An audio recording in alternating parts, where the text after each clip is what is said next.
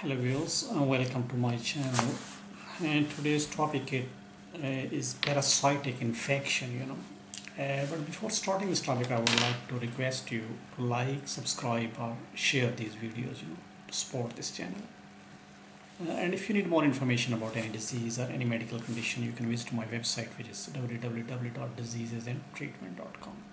Now, first of all, what is parasitic infection? The parasites are the organisms that live off other organisms or hosts to survive. And some parasites don't noticeably affect their hosts. And others grow, reproduce, and invade the organ systems that make their host sick. Resulting in a parasitic infection. And the parasitic infections they are a big problem in tropical and the subtropical regions of the world. And malaria is one of the deadliest parasitic infections, the parasitic disease. And the parasitic infections can also occur in the first world. And the common parasitic infections are like trichomoniasis, or gardiasis, or maybe cryptosporidiasis, and toxoplasmosis, So these are the common types of the parasitic infections, And the symptoms of the parasitic infections vary depending on the origin. And the examples are like trichomoniasis is a sexually transmitted infection.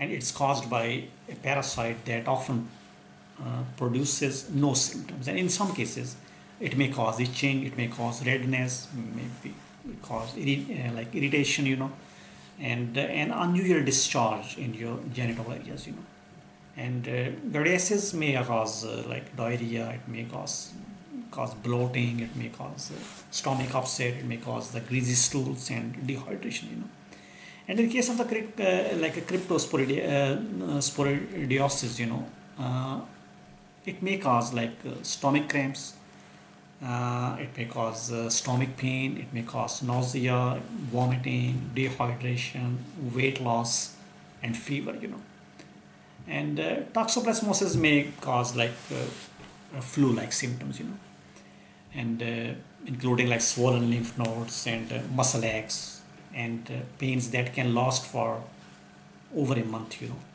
So these are the symptoms of the most common types of the parasitic infections. These infections can be caused by three types of organisms: protozoa, helminths, and the ectoparasites.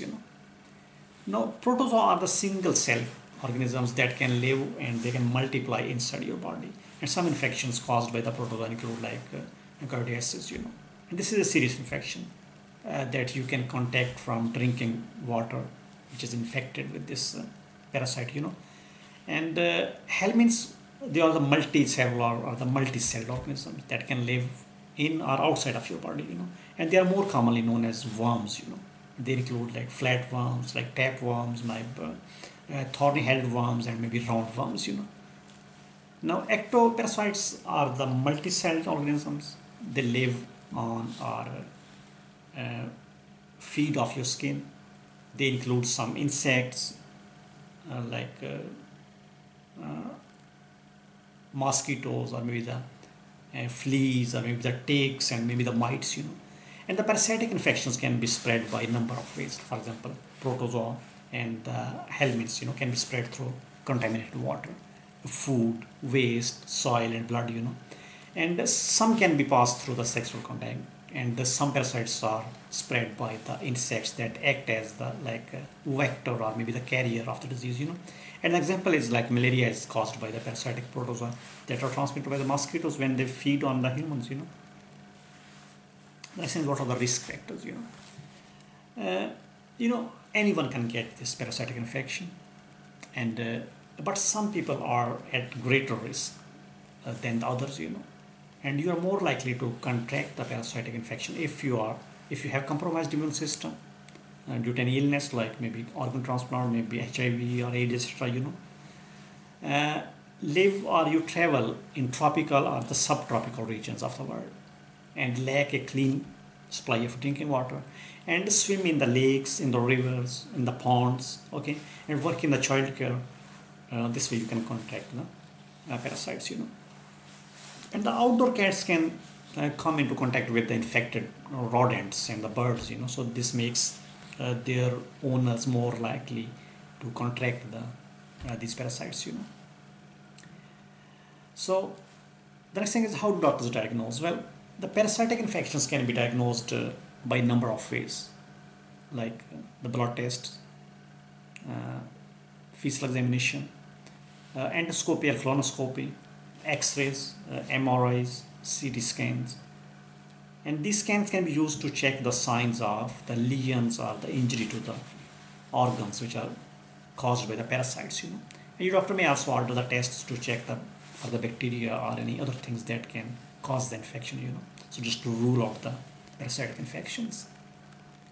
Now, the next thing is the treatment options, Your treatment plan will depend on how specific the diagnosis is. Typically, your doctor will prescribe the medications, and the example is like they may prescribe the medications to treat the trichomoniasis, gardiasis, and the cryptosporidiosis.